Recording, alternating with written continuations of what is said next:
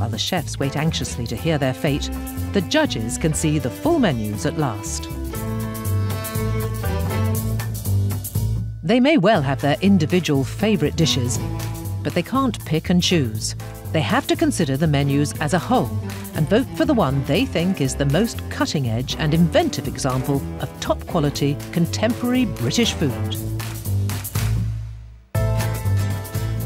We got off to such a tremendous start with both the first courses, but they both had weak moments. I mean, I can think of at least one course that I thought was more interesting than it was edible, if you know what I mean. There's two courses of that. All right, so come on. Have you made up your mind? I've made up my mind. Yeah, I have to. And indeed, so have I. I guess we need to bring in the chefs. It's crunch time. The chefs are called into the judges' chamber for the final verdict. Welcome, chefs. How are you feeling? Very nervous. For us, it's been a very difficult day, but we have eaten some, what I consider to be world-beating food today. So I'm going to ask my fellow judges who they're voting for. Menu A. Menu A, Matthew. Menu A. I am also going for Chef A. That means it's a unanimous decision. So, Prue, could I have the envelope, please?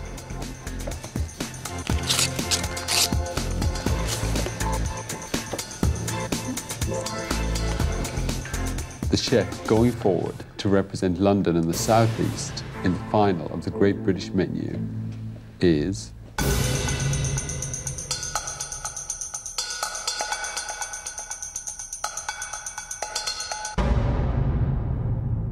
Jason Atherton, well done. Get in there! Congratulations. Well done. Thank you. Well done, Jason. Jason, well done. There was two amazing dishes there. The starter, which I thought was absolutely incredible. And for your beef, which was just stunning. Everything was fantastic about it, so really We even forgave well done you for it not being particularly summery. We just thought it was so wonderful.